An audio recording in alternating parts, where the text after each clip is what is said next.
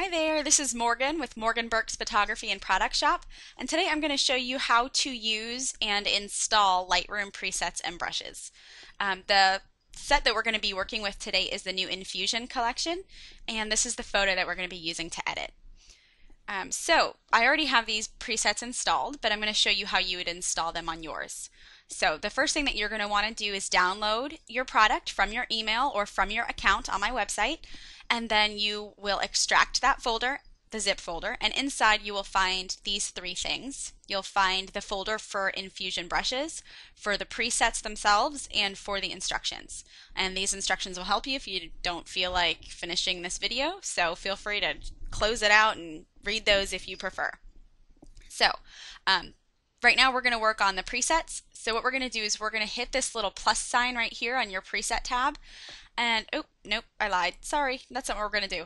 We are going to right click in here and hit new folder. I just right clicked anywhere, hit new folder, and then we are going to call it whatever we want. You can call it MB Infusion, you can call it, I don't know, anything that you wish, and then just hit create. I already have one called MB Infusion, so we'll call this one MB Infusion Presets, and then hit create. And now let's find that one. Here it is right here. So, and you see that even when the arrow is pointed down, there's nothing in there. So what you're going to want to do is right click on that folder name, and you're going to hit import. And then since I already have them here, what you can do is you'll navigate to wherever you have these presets saved. You'll select them all, and then you will hit open. Now I already have the navigation set here, but you can use this down arrow to find yours, and then just hit open. And then it'll take a few seconds, but they'll pop up in that folder. Maybe.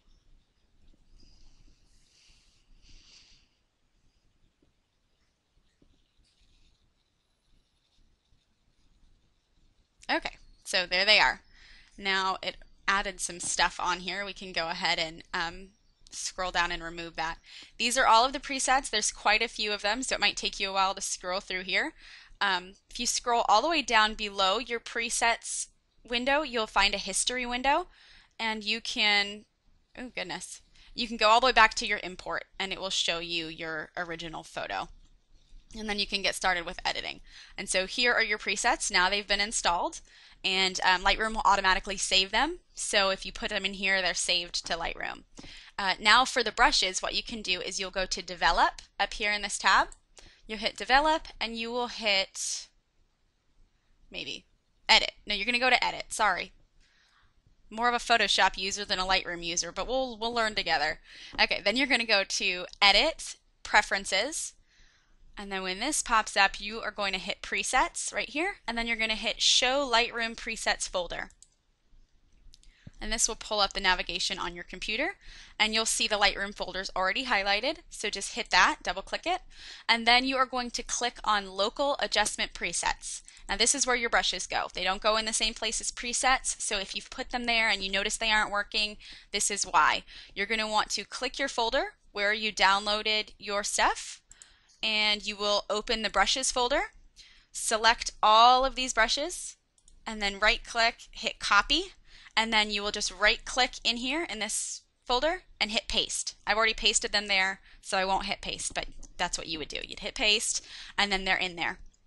And then after that, you can close out Lightroom and restart it, and then your brushes will be installed. Since I've already done that, I'm not going to close out Lightroom, but that would be your next step. So then if you want to play a preset, you automatically just see the preview when you hover over them. So you can kind of get an idea of what it will look like when you add it to your image. You can see there's lots of different ones here. There's black and white, there's enhancements for black and white. So after you run the black and white, if you want to enhance those, you could run those too. And then there's all of these different color lights. So you can find ones that work best for your photo. Obviously the color lights are going to look best on outdoor images. But feel free to get creative and crafty and see what you like and what you can come up with. So here's a bunch of different lights, and then here's are the enhance presets, and these ones basically adjust your brightness, your exposure, things like that. So what you can do is you can brighten the highlights times 2. You can do any of these, just hover over them and see how it affects your photo. And then there's the matte section. These all have the number 2 after them because I already have these presets installed, and this is the second time I've installed them. So it's doing that so not to confuse the presets. It give them a different name. But yours won't have the 2 after it unless you've installed them twice as well. So, but yeah, if you want to choose one of these actions, or presets, I'm sorry, you simply click on it and then it'll adjust your photo as well. And you can add more on top of it. These matte ones, if they say matte in front of it or if they say enhance, each new one that you click on will undo the action before, the preset before, I'm sorry.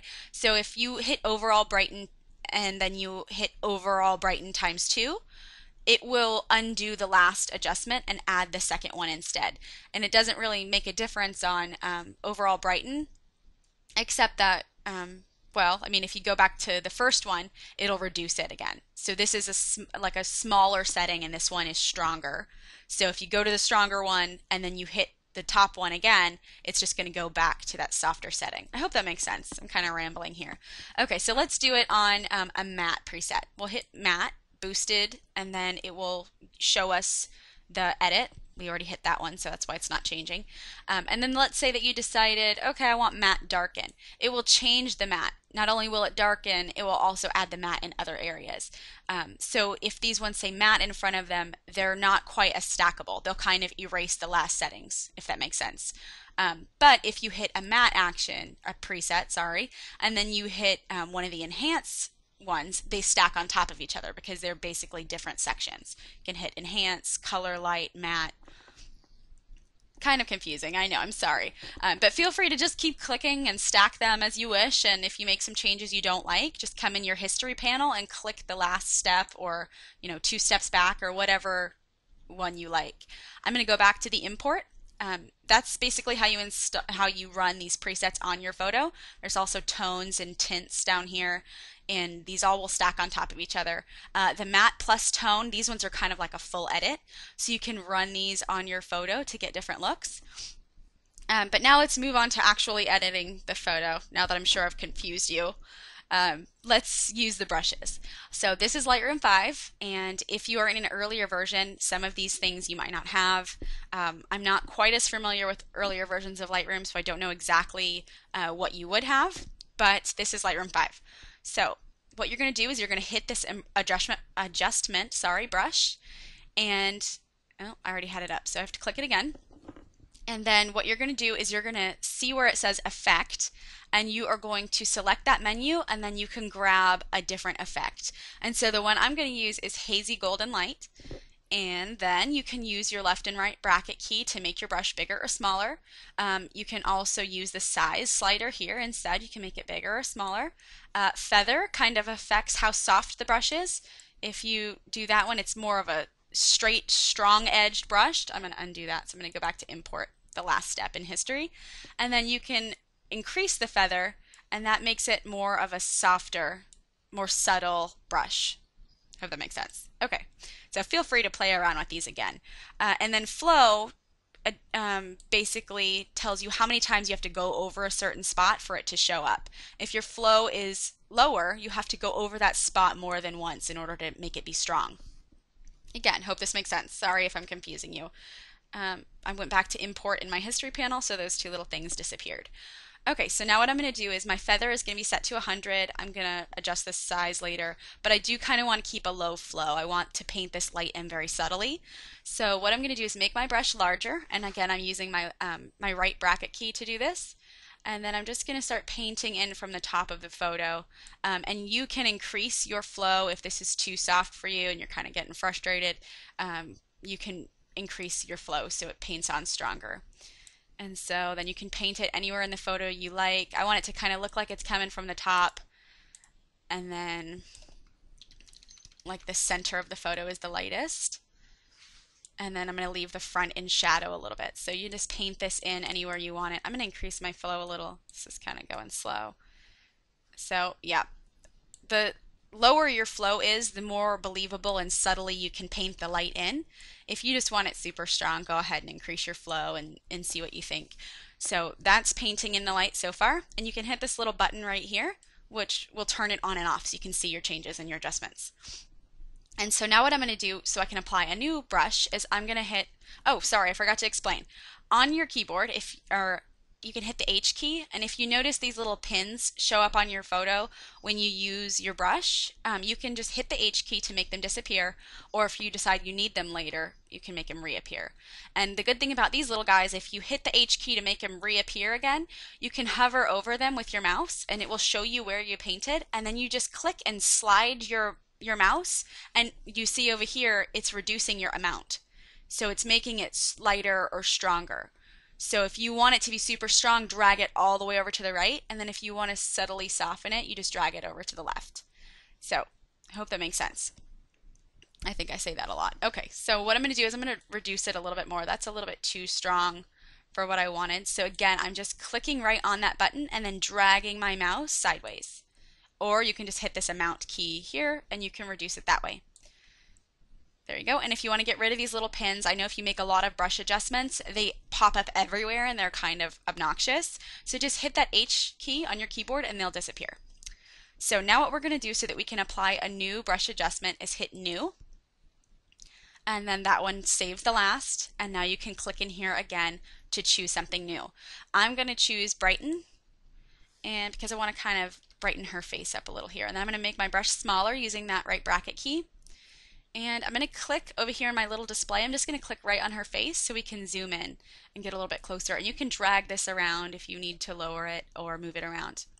So now I'm going to make my brush a little bit bigger because we've zoomed in here. And for this one, I want to make my flow pretty low. I'm going to make it 24 or so. And I'm just going to paint this over her whole face at first. And let's see if this is brightening. I think it is, but maybe not. Okay, yeah, it's brightening.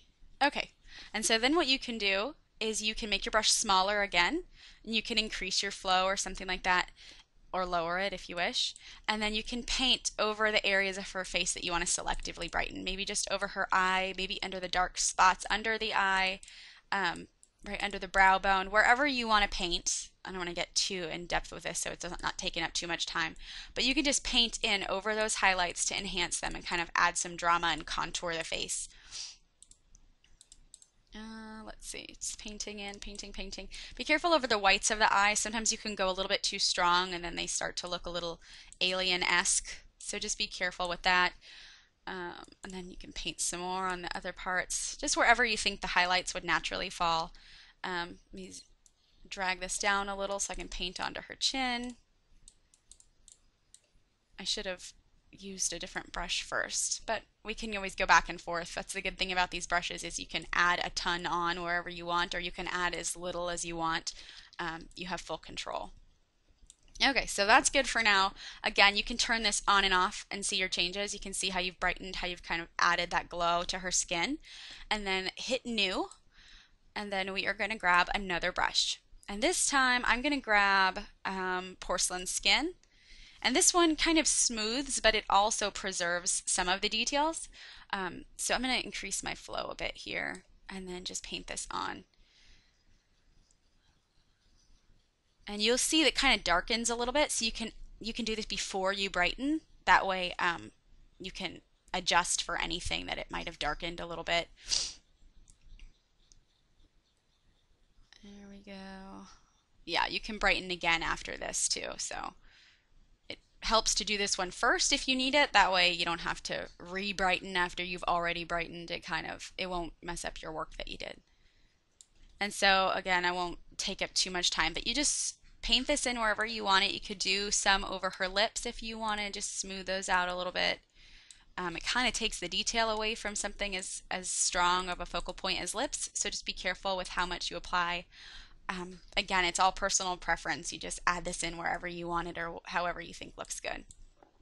Okay, so then you'd also want to do any other parts of the skin that are showing. To save time, I'm just going to do the face really quickly, and then hit New when you're finished. And again, you can turn this on and off to see your changes so far, and then you can hit New to grab another brush. And I'm going to grab Brighten one more time, and then just sweep a little bit more over the highlights of her face. And anywhere else that you need to brighten. And be careful of the strength of your brush. You don't want it to be too strong when painting these on. I think mine might be a little strong, but I'll just go with it for now so we're not taking up too much time. So just painting these in again where the highlights would fall, on her chin, on her nose, on her cheeks, that kind of thing. There's a little dark spot here on her cheek. I'll paint that in with some brightness. So yeah, you want to be careful not to go too overboard. You don't want her to look unrealistic, but again, you can lower the amount later if you wish. So then I'm going to hit new again, and this time I'm going to grab one of the lip brushes. I'm going to grab pink matte lips. And then with this one, I'm going to make my brush smaller just so I can fit in right there on her lips. And you can make your flow higher if you wish. I'm just going to kind of do it subtly and then just go over the spots if I want to do it more than once. So yeah, and I mean, of course, you don't have to do something like this. It's just for fun or for to add a little bit of color. You can also use these brushes to paint color into the background if you wanted to like make one of the flowers look nice and pink. It doesn't just have to be for lips. You can use it for whatever you'd like. You can get creative with them. You can use it to paint like a sunset look onto the sky if you wanted. The possibilities with brushes are so endless. I'm so excited to be able to use these brushes in Lightroom now. Okay, so yeah, just paint it in wherever you want and stop when you think it looks good. There we go. So the next thing I'm going to do is I'm going to hit new again. Make sure you keep hitting new, otherwise you'll just adjust that spot in that brush. And I'll use eye popping this time. Again, you don't have to go this in depth with your edits. I know Lightroom is supposed to save you time and stuff, so you don't have to go all super in depth like this. I'm just showing you how in depth you could go, the possibilities. So I'm going to make sure my flow is low on this one. Eye popping can be kind of strong. You can paint it over the eye. You can paint it directly onto the iris. And it just kind of sharpens and brightens and adds some contrast at the same time. So you can use this on lips. You can use it on hair. You can use it on, you know, pretty much anything. It's great on those highlights on the face as well. It just kind of gives a little boost of contrast. You can use it over the lips if you want, wherever. Okay, so now what I'm going to do is I'm going to zoom out. I think that looks pretty good. You can keep going with this. You can add presets over the top of your brush adjustments. Again, the possibilities are endless. You could keep going for days if you wanted to. And you can hit new again, and there's more light brushes. So if you wanted to play around with different lights, you could hit sunset light painting, rosy light painting, any of these, and you can work on that. So let me close that out. And so again, you can just turn off this little thing and you can see how you went from start to finish. And you might need to brighten the face a little bit more. Now that I turn it on and off, I see it's a little bit uneven. You can just turn down the flow a bit here and then brighten the whole face. Let's see, there we go. And then you can brighten areas of the clothes so that she matches her face. Her face is super bright and nothing else is. It might look a little weird, so feel free to add these in wherever. Go crazy if you want or subtle if you don't. And again, these little buttons will help you turn it on and off. And then also hit the H on your keyboard and you'll see everywhere you painted. And you can click on those brushes and it'll show you where you painted, and you can reduce by dragging and sliding and increase as well. So lots of fun stuff with Lightroom. I'm really excited to have all these options available, and maybe they've been here for a while and I just learned them, but who knows? I'm excited. So I hope you have a great time putting all these tips to use. If you have any questions or any trouble with anything, you can email me at morgan@morganburks.com. And you can find me on Facebook at facebook.com/morganburksphotography. Thank you so much for watching. I hope you enjoy.